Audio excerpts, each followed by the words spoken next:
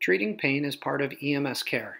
It's important that we treat the underlying cause of the pain during EMS patient encounters, but treating pain as an individual symptom is important as well. Treatments include non-pharmacological techniques as well as pharmacological pain management. Comfortable positioning, splinting of fractures or suspected fractures, the application of ice, elevation, and compression of musculoskeletal injuries, particularly joint injuries, are all forms of non-pharmacological pain management. Pharmacological treatment of pain in EMS, whether or not associated with trauma, has historically been limited to narcotic analgesics. Santa Clara County EMS is introducing intravenous acetaminophen as a non-narcotic alternative to the treatment of pain. Intravenous acetaminophen can be used to treat mild to moderate pain. The medication may be used for patients weighing greater than 50 kilograms.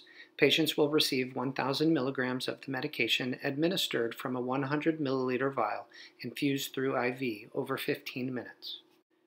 There are important contraindications to consider prior to the administration of acetaminophen: known allergies to acetaminophen, severe active liver disease, or prior dosing of 3,000 milligrams of acetaminophen within the previous 24 hours. IV or IM morphine will remain as the pharmacological treatment of pain for pediatric patients, as well as patients weighing less than 50 kilograms. Please reference the Santa Clara County protocols for morphine dosing guidelines. To determine if IV acetaminophen should be used, the protocol provides the following guidance. Using the pain scale of 1 to 10, if the patient expresses pain of a 7 or greater, or the patient weighs less than 50 kilograms, use morphine via IM or IV. If the patient expresses pain of less than a 7 and the patient is greater than 50 kilograms, use IV acetaminophen. It is also important to consider the contraindications for IV acetaminophen when determining the appropriate pharmacological treatment. IV acetaminophen is supplied in a 1,000 milligram 100 milliliter glass vial. Using an aseptic technique, open the cap to the vial, clean the port with an alcohol wipe, and insert the macro drip IV administration set. Ensure the side port vent cap is opened. Administer the 1,000 milligram dose over approximately 15 minutes. The drip rate should be 60 drops per minute. Here is a short video from Santa Clara County Ambulance demonstrating the setup for administration of IV acetaminophen. The IV acetaminophen that we're carrying, it comes in a glass vial. This means that you will need to have a vented IV tubing, which we show here, and an alcohol prep. The trade name is Ofirmev acetaminophen injection. As you can see, the concentration is 1,000 milligrams in 100 milliliters. There's a plastic tab that comes down that you can use to hang the vial once you've spiked it.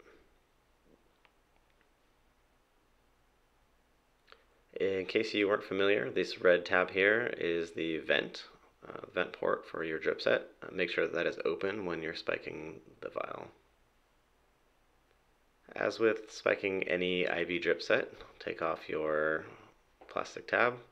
We're going to use aseptic technique. Get your alcohol prep. And make sure to clean the port.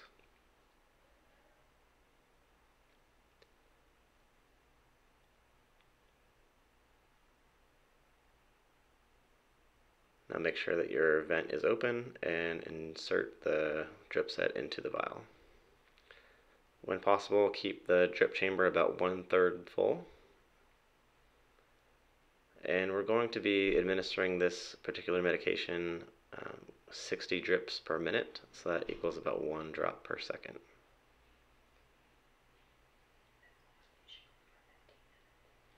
This in particular medication needs to be administered over 15 minutes. So make sure that you're monitoring the vial and it's not going faster than intended. Once the medication's beginning to be close to the finishing, the completion of the vial, make sure that you're monitoring it so that you don't administer any air into the line. And also, this particular medications can be administered IV piggyback or straight into the IV saline lock. Part of the strategy in deploying IV acetaminophen is to reduce the use of morphine enough to more effectively manage the ongoing and variable manufacturing shortages the system has experienced. The Santa Clara County EMS IV acetaminophen clinical protocol is being published as a temporary freestanding clinical protocol pending field clinical experience with a focus in mild to moderate pain management, as well as field operational practicality. Should IV acetaminophen be clinically and operationally favorable, it will be integrated into the existing pain management protocols. Stocking of IV acetaminophen will initially be optional ALS inventory, but 1 to 2 doses per ALS unit is recommended. All Santa Clara County EMS policies and protocols may be found on the EMS agency's website at www.scceMSagency.org.